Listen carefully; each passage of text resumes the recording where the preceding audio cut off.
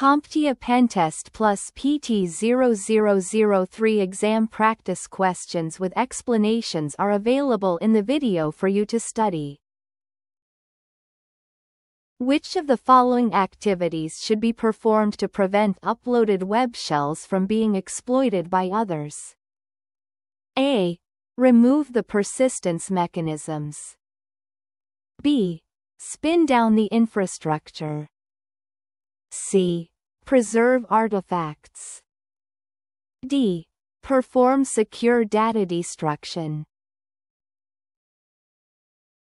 The answer is D. Secure data destruction.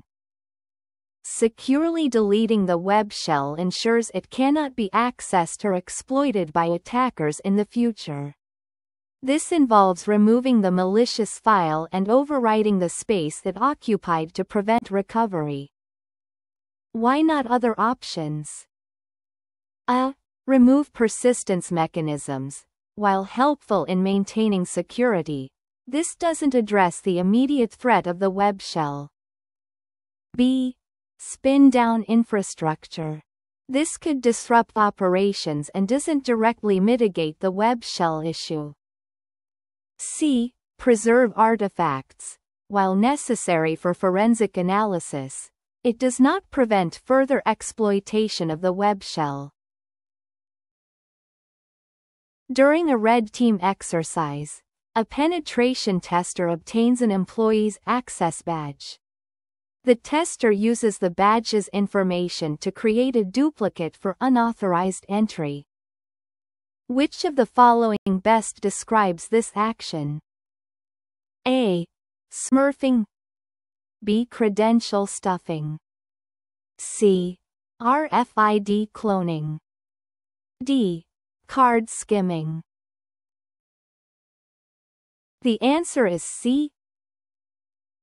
RFID cloning. RFID, radio frequency identification. Cloning involves copying the data from an access badge and creating a duplicate that can be used for unauthorized entry. Tools like Proxmark or RFID duplicators are commonly used for this purpose. Why not other options? A. Smurfing, a network-based denial of service attack, unrelated to physical access.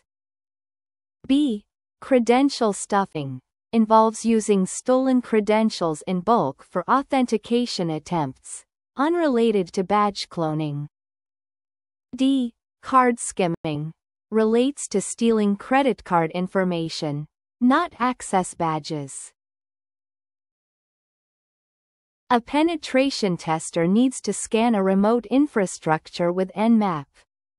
The tester issues the following command: nmap 10.10.1.0/24. Which of the following is the number of TCP ports that will be scanned? A. 256. B. 1000.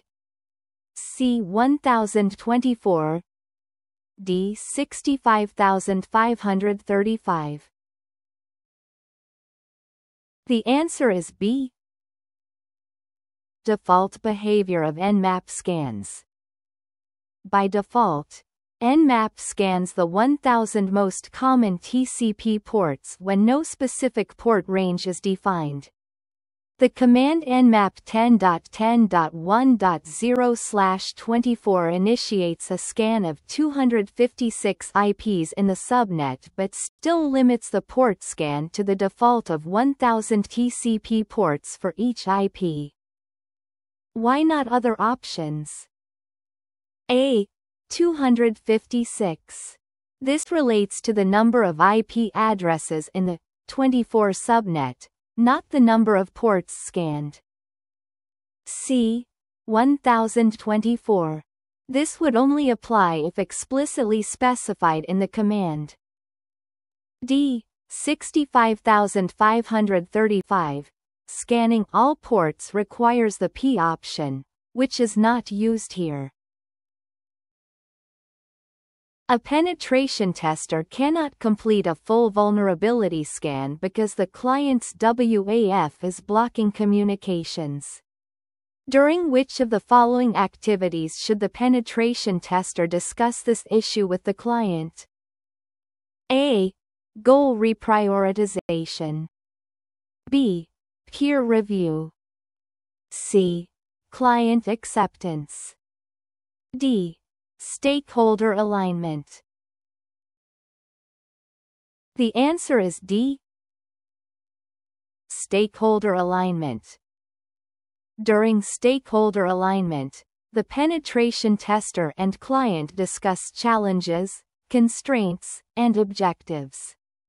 Addressing WAF interference ensures the scope and goals are adjusted or mitigated to accommodate the issue. Why not other options? A. Goal reprioritization focuses on internal team adjustments, not client collaboration. B. Peer review evaluates findings and methodologies but doesn't involve clients. C. Client acceptance occurs post-assessment, not during active engagement. A penetration tester finished a security scan and uncovered numerous vulnerabilities on several hosts. Based on the target's EPSS and CVSS scores, which of the following targets is the most likely to get attacked? A.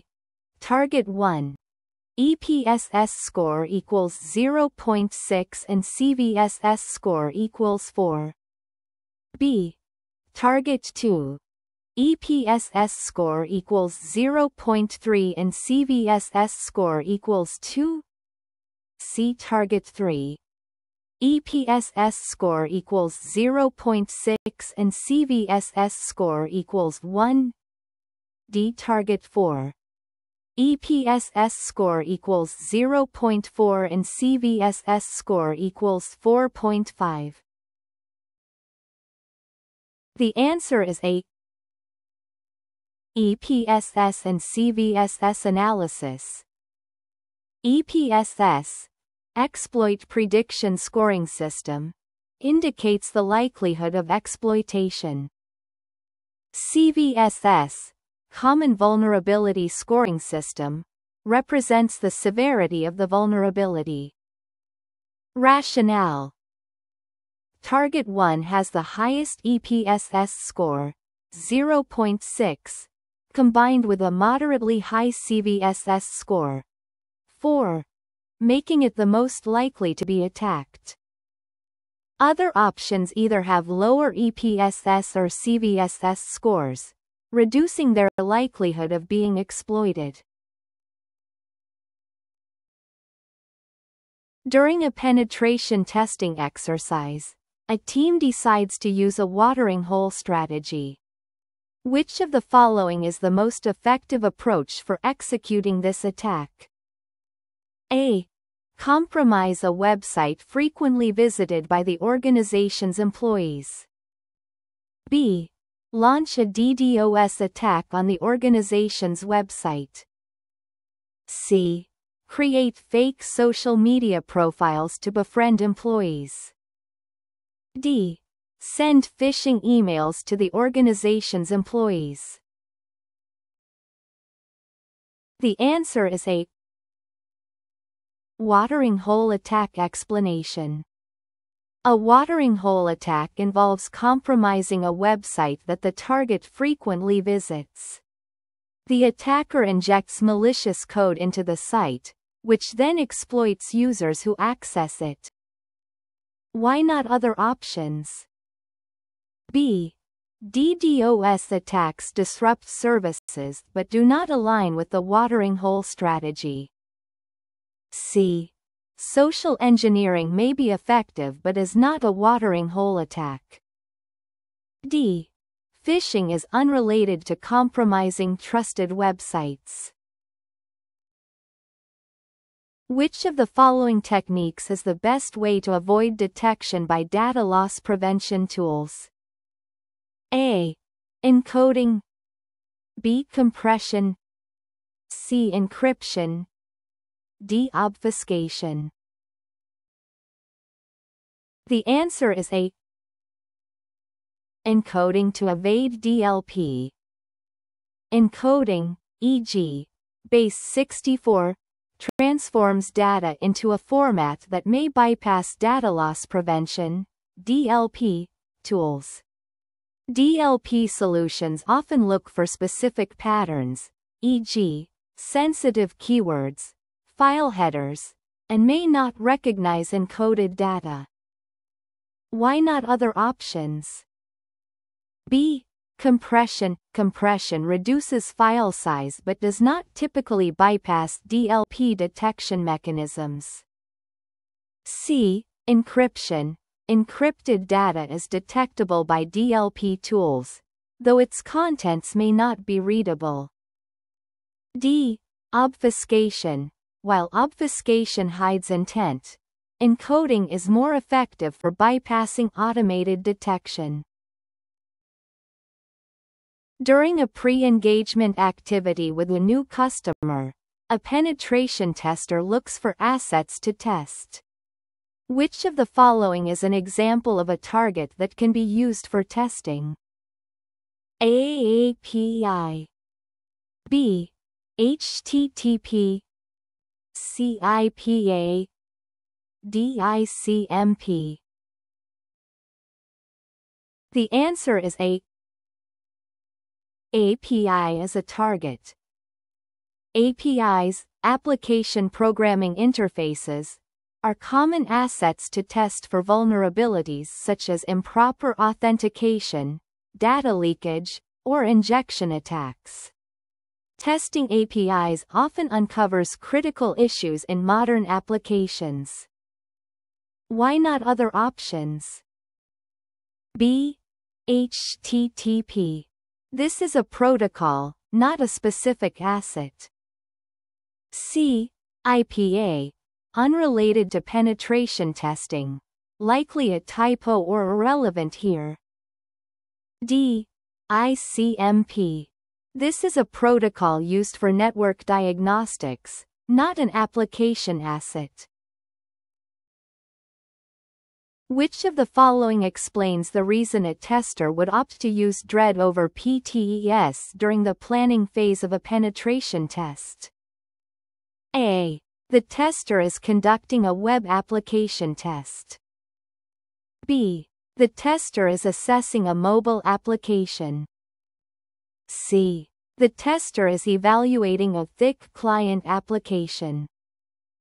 D. The tester is creating a threat model. The answer is D.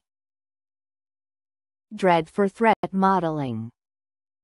DREAD is a risk assessment framework used in threat modeling to prioritize vulnerabilities based on their impact, reproducibility, exploitability, affected users, and discoverability. It is specifically designed for creating and analyzing threat models. Why not other options? A, B, C. While DREAD can be applied in various contexts, web, mobile, thick client applications, its primary purpose is threat modeling, not specific testing methodologies like PTES. During host discovery, a security analyst wants to obtain geo-IP information and a comprehensive summary of exposed services. Which of the following tools is best for this task? A. Weigel.net. B. WHOIS. C. The Harvester. D. Census.io. The answer is D. Census.io.